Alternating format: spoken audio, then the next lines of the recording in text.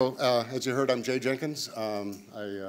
Really, truly excited to be here. I've enjoyed working on the robotic side and the human side and back to the robotic side. This is just an amazing time to be in a position such as this. Next chart, please. Oh, I guess I do that. So you've seen this chart regularly, and I don't want to belabor it other than to say, where are we? This panel. All along the bottom. And we're starting out right here with commercial lander and early South Pole Crater Rim missions. We're on the forefront here to blaze the trail in order to support the human spaceflight activities. So this is really not an org chart per se, but it's more of a functional concept as well. The important takeaway here is, and something that General Lester Lyles mentioned earlier, is the concern about science and and exploration. We don't want to get the two lost. Now, back in the LRO 10 years ago, we had the expression that science enables exploration and exploration enables science. And that's something that we take very seriously. And that's why we have this Office of Exploration in the Science Mission Directorate. So Steve Clark is that Deputy Associate Administrator there. And within that activity, we've got the Lunar Discovery and Exploration Program. And I'll talk about the content of that a little bit later. But the important thing is the dotted lines, right? The dotted lines that reach back into technology to support the science and exploration. The actual activities of the human exploration.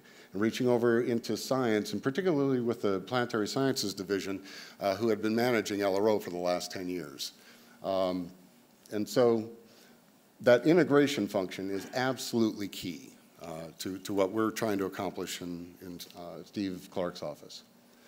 So this is the content that we're covering just within that small office. You're going to hear about clips from Camille, so I don't want to go into that too much. But it's obviously a commercial service. It's taking a new way of approaching business. We want to take some risk. We want to develop a fledgling service, lunar delivery services community, both from the supplier as well as the customer standpoint. Instrument payload development, we are trying to create a pipeline in order to be a good first adopter. And that's how we're seeding the commercial payload services activities. Viper is a relatively new announcement. That's the Volatiles Investigation Polar Exploration Rover. That heavily leverages the resource prospector engineering that we're in the process of archiving now. But unlike resource prospector, we're going to be delivering that on Eclipse lander. And then we will anticipate follow-on rover missions every couple of years thereafter. I'll talk a little bit more about that strategy. Then we had LRO. We've got lunar small sats. We've got the Lunar Trailblazer, is one that the Planetary Science is funding through Phase AB, and then we'll pick it up after Phase CD. And the Apollo Next Generation Sample Analysis, we're funding that. So CLPS, we got 9 vendors on board right now. There's an error on this chart here. We have an on-ramp activity. It is not currently open. It closed noon yesterday. So really excited to see what we got in terms of proposals there. We have 2 active task orders right now with Astrobotic and Intuitive Machines. And I'll let Camille talk more about that. The instrument pipeline. When we started out, of course, we wanted a fast cadence. We wanted to get to the moon quickly. And so we are targeting 2021 presence, robotic presence with the 2 task orders that we have there. We did an internal call for NASA-provided instruments. We got 13 instruments that we've already selected, and they're working to be the payloads on the first 2. We've also done an external call for instruments that are near flight readiness, ready to go. We selected 12 of those in July. So we're working. We've got contracts in place. We are developing missions, and we are going straight to the surface of the moon very shortly. Now, future calls, we're anticipating doing combined external internal calls about once every year, and we are leaning toward away from the speed, we wanted to get there as quickly as we could, so we're flying what's available that gives value, right?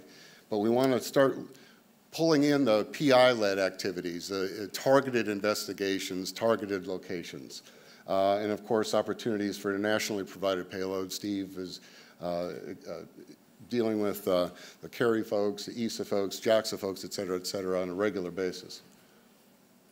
So in terms of science that we're anticipating, the polar landers and rovers, very obvious volatiles, as well as supporting the human exploration, non-polar as well. The CLPS will be able to have global coverage of the moon. There's a lot of interest in radio science on the silent side, or the far side of the moon, young volcanic features, and then the swirls with the surface magnetic measurements that are right in situ.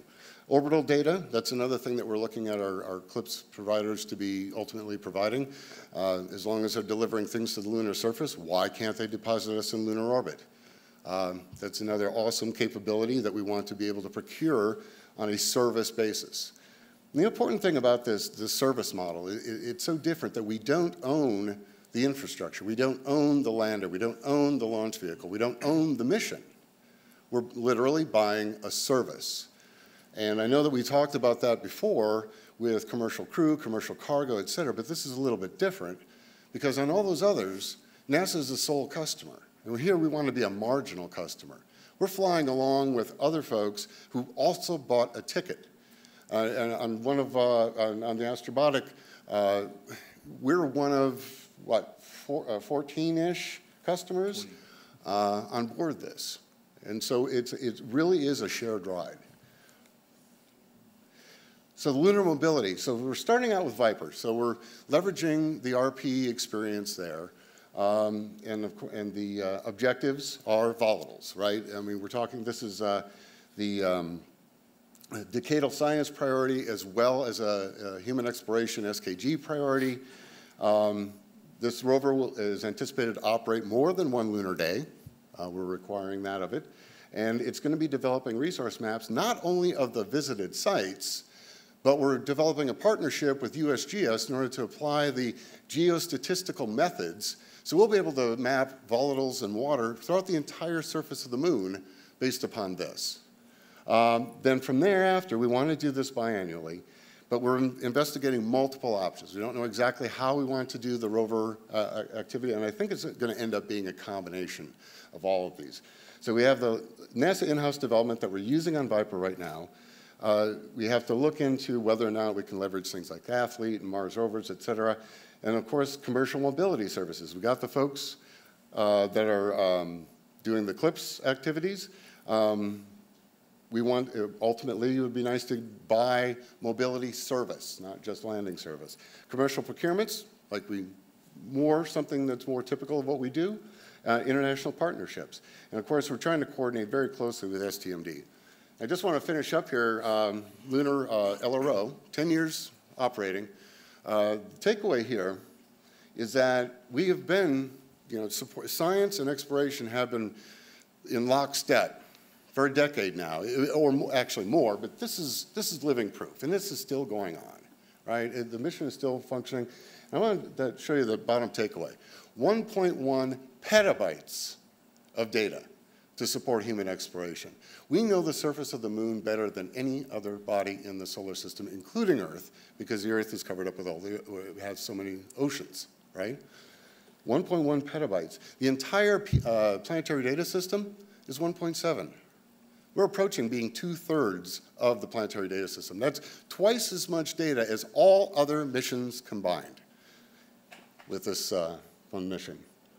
And again, so LRO, they're providing support. They're providing support for the CLPS landers, looking at landing sites. They're also monitoring every landing that we have, or that we've had thus far. And there we go. So with that, I think I went just a titch over, but not too badly. I'd like to introduce Camille, Alleyne, again, Deputy Manager of the CLPS project. And she'll, I don't know if you want to do it from there or here. Or... Yeah, I'll do it from here. I think this works. Hi, good morning. Thank you, Jay, and thank you to the organizers for having me here. We're really excited about this project, the Commercial Lunar Payload Services. Can we bring up the slides, please? Okay, I guess. Okay, great. So as Jay said, this is a new way of doing business for NASA. We are literally buying a service, a FedEx or a DHL to the lunar surface. NASA wants to be a marginal customer. We are clear there's no marketplace right now, and we are currently the anchor customer, but we want to evolve this program into being the marginal customer, being one of just many customers that our vendors are servicing. We are sponsored programmatically, and we get our funding through SMD from Steve Clark's organization. Many have asked, where do we fit in the org structure? We managed a project from Johnson Space Center, and we are located in the Exploration and Integration Directorate. But we report directly to Steve Clark and his team. We are supporting NASA's science, technology, and exploration goals.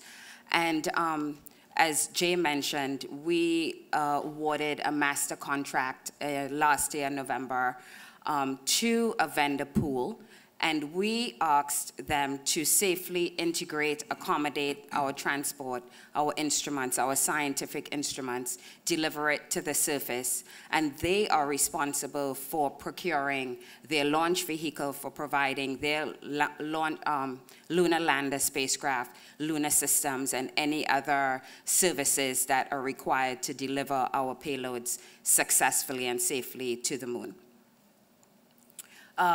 The contract, we have 9 vendors in the pool. It's an IDIQ contract. Again, these are the 9 companies that are currently on the master contract. It has an estimated maximum value of $2.6 billion, but each vendor is guaranteed a minimum of $25,000 for being on the contract for a specific deliverable that we have determined. The contracting period is 10 years. We have an on-ramping activity. We'll be doing this about every 2 years or as needed. We are actually currently, as Jay said, in the middle of this activity. We closed our last RFP yesterday, and so we're excited to see who is interested in coming on board. The purpose of this is really for us to assess the market for enhanced landing capability. When we first started out, we were interested in delivering 10 to 50 kilograms to the lunar surface. Of course, our project is evolving, and now we're going to bigger payloads, larger mass payloads, and so it was important for us to see what other market capabilities were out there. And so we are currently in that process. We do not anticipate that we will be on-ramping, though, any time after contract year 8. So in terms of the task order, so we have a master contract that the vendors are on, and each of those vendors are required to compete on the task orders that we put out. That's really where the work is. We issue these task orders on an as-needed basis. They must respond, even if it's a no bid. In the task order and the statement of work, we describe the criteria that they're going to be assessed on, the period of performance, the mission requirements for us, NASA. They are competed, as I said, amongst all the vendors in the contract pool. And the end of May, we issued our first lunar surface payload delivery task order. We had 14 payloads that were solicited by SMD. These were sponsored by across the NASA centers. And the contractors were allowed to you know, do a grab bag approach. They were allowed to select any of those instruments that were compatible with their particular lander design. We actually selected 3, but now currently 2 are in the pool, Astrobotics, and you'll hear from them, and Intuitive Machines.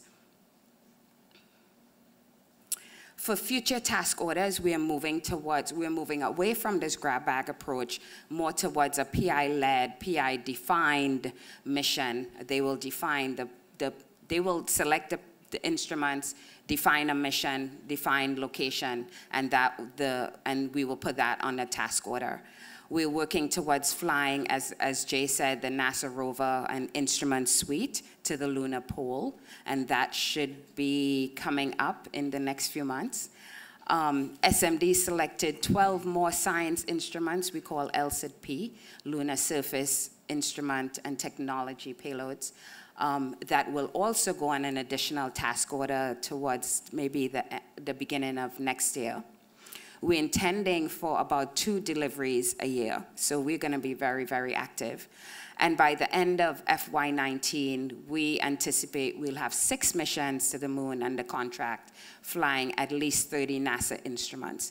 So we are very, very excited about this project. It's very, very dynamic. It's evolved from when it was first conceived to now, and in the future, we have a lot of activity, and I think our vendor pool is very excited about the opportunities to provide this service to NASA. And with that, I will hand it over to Sharad.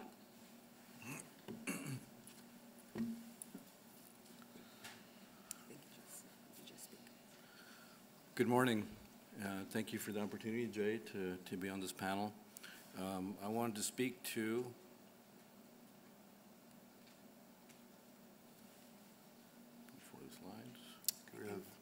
Can we have Sharad's charts, please?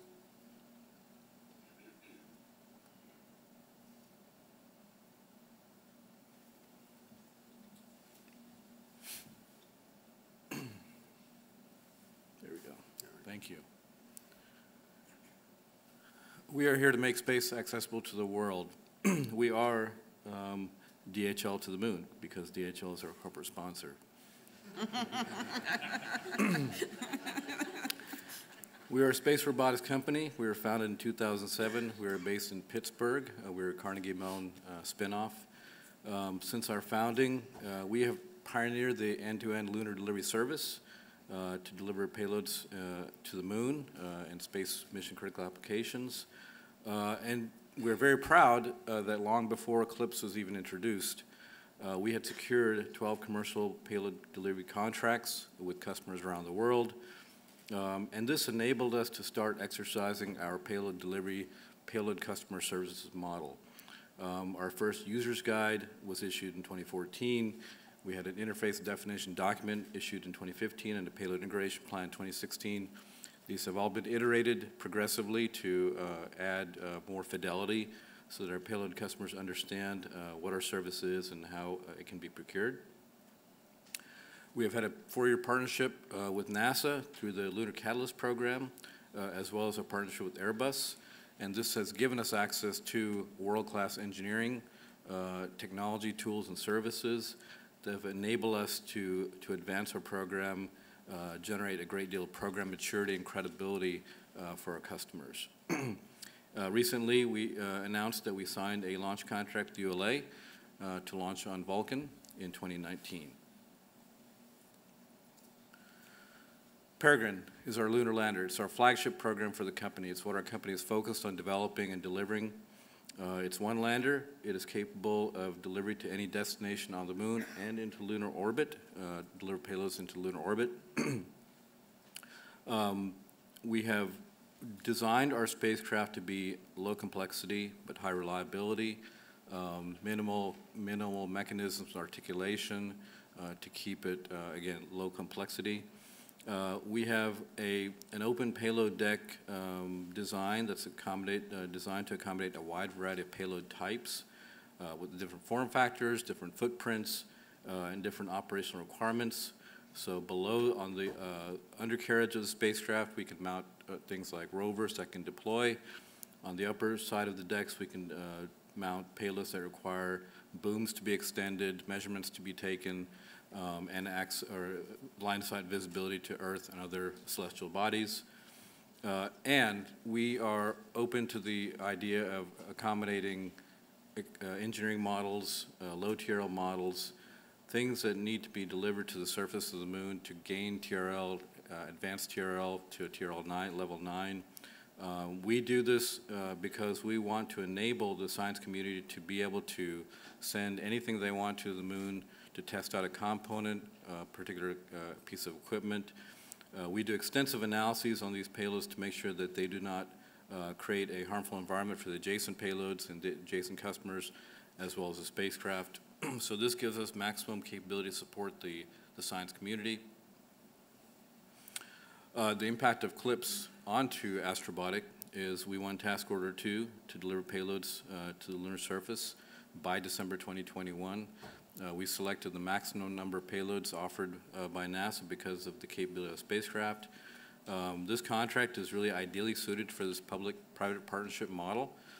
As I said, we had commercial partnerships long before CLPS. We had established a commercial pipeline, and so this just augments that. Our structure allows us to maintain our business model at risk posture. This is, as mentioned before, the FedEx, or in our case, DHL to the surface. And that enables us to maintain our infrastructure, our processes, and just deliver the payloads per the customer's requirements. And it enables us to maintain our competitive posture in the commercial market. Also, NASA's introduction of CLPS and our ability to win the contract also gave us immediate credibility within the market to our providers, unlocking more commercial opportunities, sponsorship opportunities, as well as in our staffing approach, having a world-recognized NASA agency as NASA on our customer list really enhanced our ability to find the top talent to bring to Astrobotic. And with that, over to Greg. All right. Thank you, Sharad.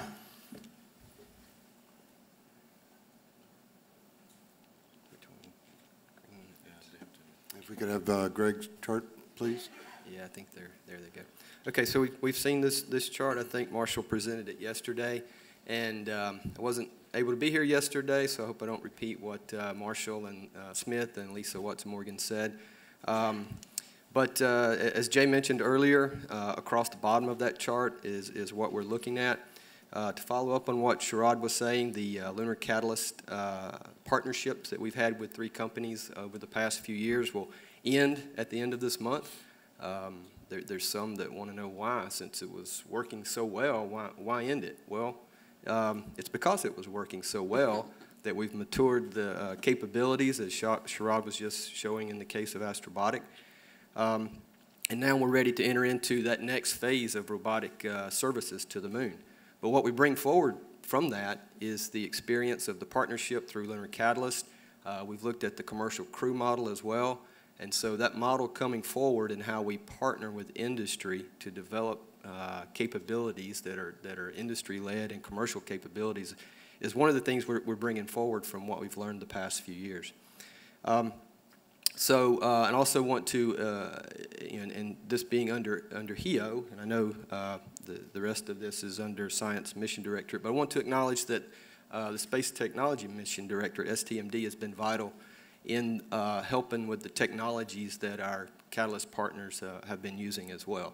And they, too, will be instrumental in how we go forward with partnerships on the human landing system. What's shown here over on the right-hand side, and we all know 2024 is the big date. We don't have a specific day that's codified yet. We're targeting sometime in the last half of 2024. That gives us a little more time. But we see that on this picture on the right-hand side, there's humans on the surface. What enables that, you see on the left-hand side, is what was alluded to earlier. There's several landed missions before we get there. These landed missions will demonstrate sensors, algorithms, technologies, operational approaches to help us verify and understand what it's going to take to get humans to the moon in 24. And we get asked sometimes, why not go do exactly what we did in Apollo? Well, there's an approach that we're trying to do, and if you, oh, I got the next chart. So it's not just 2024. There's also the second phase of this that picks up beyond that to get to a sustainable capability. So we see that even beyond 24, there's CLPS opportunities. When we realize the opportunities from CLPS to, as Jay alluded to, and increasing capabilities from the commercial sector, and what's shown here are multiple rovers. There's multiple opportunities to deliver payloads that enhance, augment the humans on the surface. And it's conceivable to develop a plan where we can place assets on the surface before humans go. We're running a lot in parallel right now. For 2024, we're not sure of all the capabilities that will be available then. So we're being agile enough to accept those capabilities as they come online and assist us with the human missions. So the topic of this was CLPS to human missions. And in CLPS, C is for commercial. And that's where it is conceivable to have commercial services for humans eventually. And that's the end goal at the end of the decade. But how do we get there in 2024? We have to keep coming back to that. That's a mandate that we're taking very seriously. So the approach that we have with that, and many of you are familiar with the next step, Appendix E, which came out before the Vice President's speech, where we were intending to work with industry to develop capabilities for stages that could be put together as a plug-and-play approach. It was a good plan. Had a lot of industry involved. But then when the 2024 date came out, we reassessed that and looked at what it would take to get there, and programmatically we had to streamline a lot. And so we've ended up with Appendix H, which is a draft that came out, second draft came out a few weeks ago. And so that's, and so we're working really hard to try to get that turned around, and it's, we're running really fast. It's uncomfortable for many of us, but we're excited about it. We intend to have that out shortly. So, see, I was going to cover a little bit about Appendix H. It's, see, I think that's about all I can say about that. So. Thank you, Greg. The lawyers are happy. Yeah. And Seamus. Good morning. Thanks for the opportunity to come address the folks. Put my slides up. Seamus, Tuohy. I'm Principal Director at Draper. I lead all of our civil and commercial space efforts. You know, I did a little retitling. You know, I took a little, I call it from Apollo to Eclipse because that's Draper's journey. We were the first prime contractor named on Apollo back in the day. And we're an interesting company in that we're an independent and not-for-profit. And so it makes it kind of funny, you know, why are we then part of Eclipse that seems to be commercial? Well, we're still a commercial company. We just operate at a not-for-profit basis. But like a lot of other companies that have been involved in space, we have evolved in the type of work we do and the business operations we do. And it's been a very good journey for us. You know, first on Apollo, we were a typical government prime contractor, the first one on Apollo. And that proceeded through the decades, you know, but then when the public-private partnerships came out, we actually thought that we were perfectly suited for that. It's become a very successful model for us to pursue, being involved in 2 commercial cargo teams and also all the other public-private partnerships that the NASA's put out. Leading Eclipse, which is really more of a commercial program. We were ready to bid CLPS because we had actually just engaged with a commercial company named iSpace, a Japanese company that is 100% commercial. They actually have received the largest Series A funding round in space of about $100 million. And so when CLPS came around, we thought we were well positioned for that. Maybe not as well positioned as the two teams who won, but one of the things, we were not one of the first 2 contracts put out, but we're still part of the 9, and we still intend to continue to bid to improve our proposals, improve our business models. We hope to be successful in the next round or 2. So I want to talk a little bit about lunar lander development at Draper. You know, when we did Apollo, we didn't forget about it. We continued a lot of our efforts. A lot of it were studies, a continuous series of fresh starts. For those of you who have a long history in space, probably longer than I, remember first Lunar Outpost, the Lunar Scout, and things like that. Those kept us going, kept our interest, kept our ability to develop new technology and new approaches to primarily do navigation, to get to the moon, to do precision navigation and safe landing, which led to, we were one of the prime contractors on Project Constellation, the concept, exploration, and refinement. So we had our series of landers that we developed for that. We did have a Google X Prize team called Next Giant Leap, which we were successful in getting a few rounds. We were successful in getting the ILDD contract for data. But like a lot of the other teams, we were not successful in raising enough capital to make our mission. We took a lot of that work and brought it to NASA programs. So we spent a lot of time over the next few years doing NASA development, doing All-HAT program, the Autonomous Landing and Hazard Avoidance Technology program. And then we had our own flight program called Genie, which was through the Flight Opportunities Program. And I can't stress enough how beneficial that program has been to companies like ours, and I'm sure other companies in the audience, that provides an opportunity to take technology that we've developed and actually get it to flight, a test flight. There's something about the pressure on the engineers to get something done and ready to fly, you know, and have it go. We just had another test flight yesterday using the Maston vehicle, and like I said, I can't stress enough what a great program Flight Opportunities has been for us. We did our own investment in vision-based navigation, trying to foresee a time when we needed to make transportation to the moon routine and safe, and you're making sure that you landed where you wanted to land and you landed safely where you wanted to land. So taking that technology, it's been tested, most recently, like I said yesterday, led to our commercial programs, led to CLPS, and now we're the participant on multiple teams on the Appendix E. Through all these, not only has the technology evolved, but like I said, Draper's gone from being a typical government contractor to someone that can, in our standard business practice, can do public-private partnerships and pure commercial, which it may not be unique, but it is, you know, we think positions us to be successful and also to support NASA in the goals that they want to achieve. I'll be brief so we can allow for questions. All right, well, thank you very much.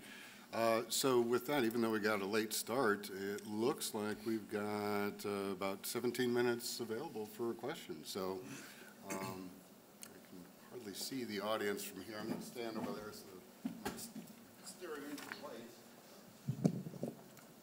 So do we have any questions for our panelists? Over here? Just go. Right in the middle. Third row. Here, I'll give you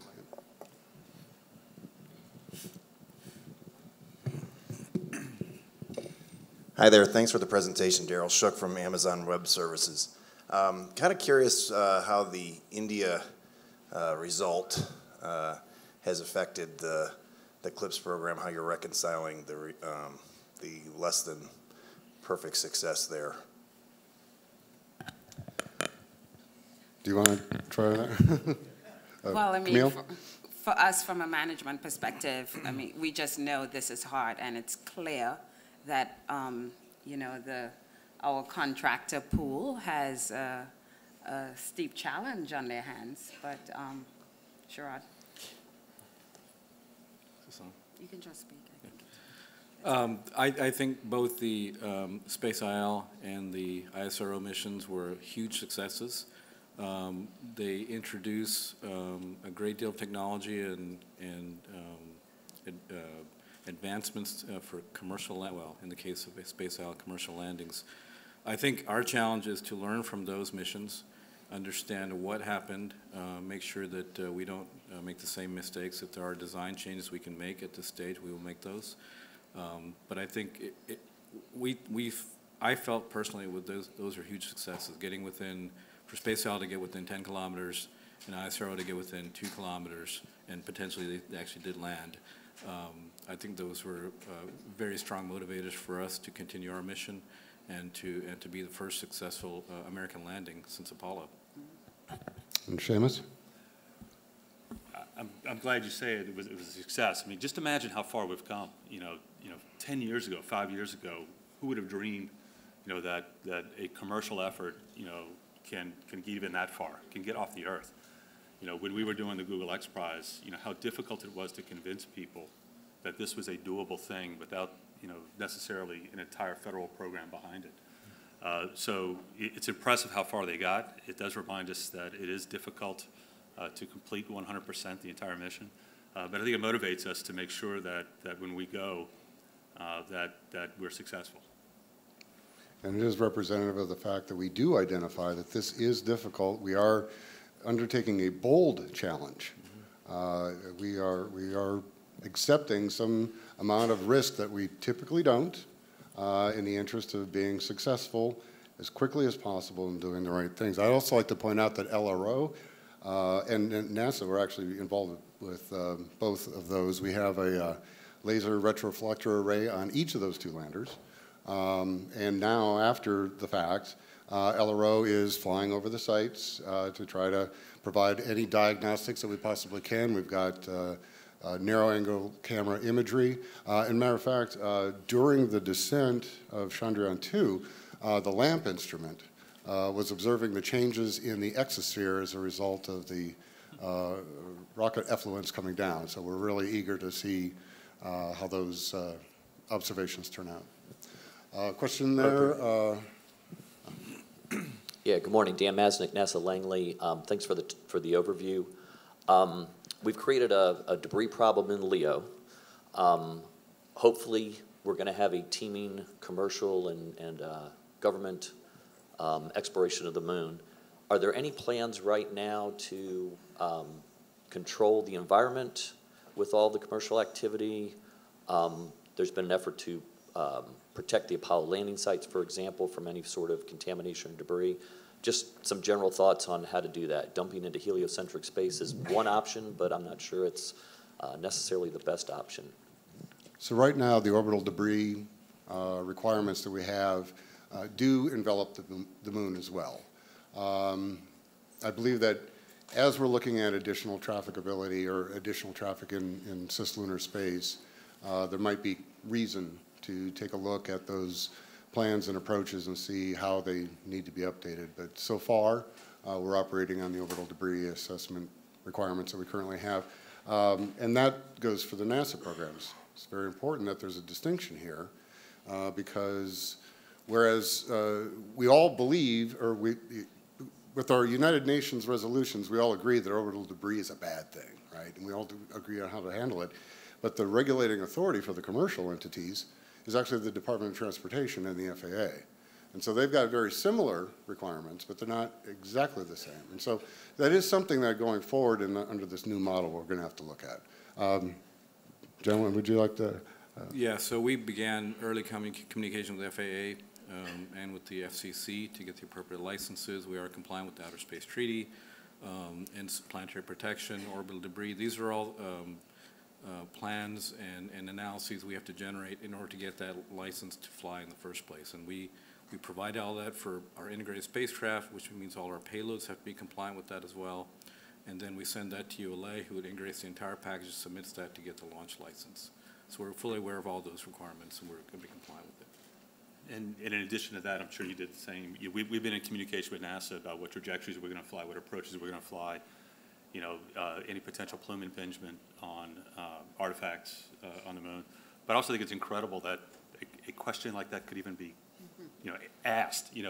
The fact we might have considered we might have a space debris problem around the moon, that we'll have enough spacecraft there that's something we have to think about is incredible. I think it's great. It is a great problem. Mike Seraphin, NASA headquarters. This is probably for Camille, but as it pertains to the CLPS program, can you talk a little bit about the strategy as to how they enable the success of the 2024 goal? Things like improving mission safety or mission success probability. There's obvious scientific value here, but can you talk about things that are enablers of the 2024 human landing? And then which of those objectives within that strategy are potentially so important you might want to put forward more than one of these payloads in case the first one doesn't work or isn't successful? So I'll let Jay talk about the science the importance of the science objectives enabling human landing. But from ensuring mission success perspective, we are so much more hands-off than CRS, right? We're literally buying a service. So we don't, there's not much we can do in terms of influencing design of the lander per se. We are not enabling development, for example. But there are things that we look for in the proposals that help us get a comfort level for success of increasing the success of delivery, right? So there's a risk there, but we look for what these guys, in terms of their design and their payload integration, how successful we think they're going to be in terms of delivering our instruments to the surface. So that's the level of insight, but there's not much we can do in terms of enabling their design and influencing that. And Jay, you want to talk about? Yeah, I would, but I'd like to evolution. call on Greg here first. Okay, yeah. So we've come up with a reference architecture to help us determine the feasibility on the approaches to the moon, but under Appendix H, these are going to be industry-led designs, and we don't have all the details for those yet, but we recognize the opportunity and some of the common features of those, such as landing sensors. There's a few sensors that we've been working on in collaboration with STMD that are going to be flying on the first two missions with Astrobotic and Intuitive Machines. And there's going to be others that we discover and identify. And as it was talked about CLPS, there's always the opportunity to go out with a call once we've identified those sensors. So we have a task in front of us as we roll into and select our Appendix H contractors to identify all those features that can be demonstrated prior to 2024 to verify, validate the approaches that we have with regards to sensors, algorithms, as I said earlier, operational aspects of the trajectories and so forth that we're going to use for getting to the South Pole. So we've identified some. I think there's opportunity to identify more between now and 2024 and have other opportunities for on-ramps. And so I would agree that through the instruments and technology demonstrations that we're delivering via the CLPS program, the technologies can be feed forward into the human lander activities. We already have identified several that are doing that explicitly, as well as the characterization of getting around up there, right? We've got fantastic imagery down to half-meter resolution, but it's really going to be wonderful to have landers over there to get a better characterization of the polar regions before human beings go there. Additionally, we're also feeding forward to 2028 in phase 2 and the sustainability with some of these technology demonstrations as well as the science that we're engaging in. Sharad? Yeah, and we do, Astrobotic does have a separate contract for terrain relative navigation, which we won through a tipping point, NASA tipping point opportunity. That is a technology we're going to fly on mission 1 as a technology demonstration, not as a landing sensor. But we have the capability, Astrobotic has the capability to pursue those type of technologies along with the ones that we fly for our customers at NASA and commercially. So we are enabling all those technologies to be proven in advance of the human landings and scaled for human landings. Seamus, did you? Yeah, I think the other thing that should not be discounted is there was a comment in the last presentation about workforce. You know, where are we going to get the engineers? You know, where we get the STEM folks? You know, having so many activities now, looking at lunar transportation, we're going to have engineers who, a good cadre of folks who this is their primary goal, this is their primary work, and just learning how to do this, you know, will I think have great benefits to going to, you know, whatever programs come in 24 all the way to 28. So I don't think it should be discounted that we've gone from, you know, having hardly anybody looking at this to having multiple companies, multiple cadres of folks, people in school who now see these programs and say, I want to be part of that, I want to do that, which I think changes a little bit our workforce environment. And also have the issue of pre-emplacement, right? Every kilogram that Greg doesn't have to carry becomes easier for him. And so if we can deposit with multiple CLPS deliveries, the tools for exploration, as well as the complex instruments for science to give the astronauts something to assemble, that'd be great. Yeah. Jay, this is for you. This is Andy Crocker from Dynetics. You showed, you mentioned Viper a couple of times in your charts. I wonder if you could speak at all to the schedule that's planned for that. Oh, yeah, certainly. So we're targeting late 2022 delivery for Viper. It's a very aggressive schedule. In order to do that, we are employing efficient processes. We're leveraging a lot of the experience, for example, that we had on L-Cross. So we went cradle to grave within 2 years. So leveraging streamlining processes, efficient team building, I think is absolutely key, reducing documentation needs, et cetera, et cetera. And then, of course, we've got the on-ramp activity that Camille and I had both mentioned. And so we'll be utilizing, we'll be looking out to CLPS, right, with the task order coming up at some point for the delivery of the Viper. Right now, we're working on, you know, how do we define those interfaces, you know, so that we can get a bid out there and get her done fast. Yes. Wayne Hale here with a question for Camille and probably follow up from Greg.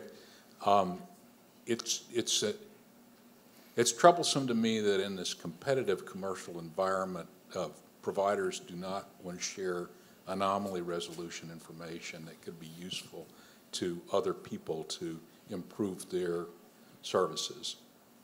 Unlike the FAA that's got an anonymous reporting, close call reporting system that NASA actually runs for the FAA, how will we, in your service-oriented contracts, Camille, encourage providers to share information about the problems they've had and resolutions so that other people don't repeat those kind of problems? There's nothing actually we have now established in our process to enable sharing. A lot of the data, their designs are proprietary, so our contractor pool is, you know, they're very, you know, skittish about sharing information in public. And we are not at a point where we could look at past performance because nobody has ever done this before. So that is not something that we can consider right now. Maybe in the future we can, as we get a lot more of these under our belt, but that is not something that we can consider right now. So. That's a good question. We've got to figure that out. We don't have a good answer yet either on how to do that. One of the approaches that we're taking is within the NASA expertise. There are some lessons learned that we have that we can share. Feeding forward, though, with the proprietary nature, and we had a lot of discussion about data rights and so forth with companies. It's still not all resolved yet. I don't know yet. That's a good question. I mean, but we do have, like I said, the first Mighty Eagle flight and first Morpheus flight, we had IMU issues, and John and I talked about that a lot, and that's one of the things that we pass on to our companies, like through Lunar Catalyst. Make sure that IMU is vibrationally isolated and properly mounted. So we are feeding lessons learned to the companies, but I don't know how we get anomalies resolution from the companies across to other companies yet. Yeah, I don't know that we necessarily do, but I do anticipate a lot of papers coming out in the coming years. I believe that each of the companies that are participating in these commercial activities are very proud of the work that they're doing, and they should be. And I believe that we're going to be seeing more and more literature out there, and I think that even just the spirit that all the players have had so far has been very, very open, very forward-leaning. So I would honestly anticipate that if anybody had an anomaly, that they'd be glad to get up there and at least operationally talk about the anomaly and what they did and that to brag about it. I've seen it I used to be a power system guy, right? And I've seen people open up the closet a little bit and talk about, well, this happened because of this. Not very often, but we'll see. And with that, I think that we've just run out of time. I think we might have another question. Oh, yeah. Oh, two more? Okay, great. So to Astrobotic, could you talk a bit about who the commercial customers are for your platform? Yeah, we have commercial customers such as the Mexican Space Agency. We have we had Japanese iSpace as a customer for a while. We have some local customers in Pittsburgh. Off the top of my head, I can't list all of them, but they range from simple type of marketing type of things like time capsules, all the way to rovers and science experiments to do more intensive research. And that pipeline is very large and it continues to grow. And we believe that as we continue to progress toward flight and then have a successful flight, more and more of those commercial opportunities will be released and open to us. And for us, we also have the marketing opportunities and people want to do branding and things like that. We also have battery technology materials that are ideal for long exposure that they just want to show that their stuff survives through periods on the moon. So but in all cases, they're small and things that are not integral to the mission, but can be demonstrated in the relevant environment, but not something we depend on to work.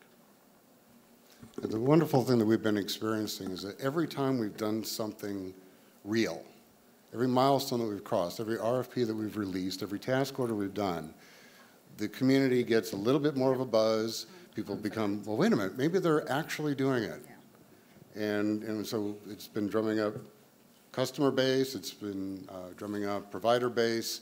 It's actually kind of working as intended.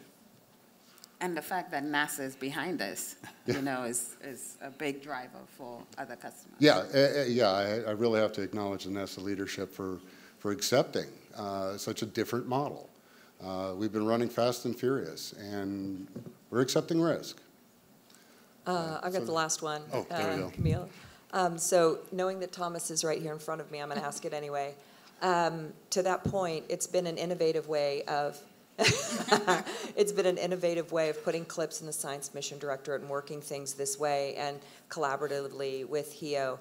Could you comment, particularly Camille, how this has worked from a management standpoint? Have there been hurdles, or has this seemed like to be still an easy management chain for you to work? Well, from a JSC perspective and a CLPS project management perspective, we work well. I mean, SMD, we are lockstep with SMD, and we, you know, SMD is the one that does kind of the integration across the mission directorates. We don't get to see that much, but from a headquarters center perspective, it's working seamlessly. Absolutely, absolutely. And there is no better compliment that our office could get than a senator saying headquarters has been seamless.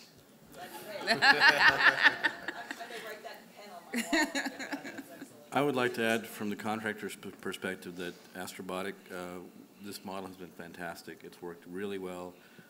It's enabled us to continue maintaining our business model while giving NASA the insight to our program that they need.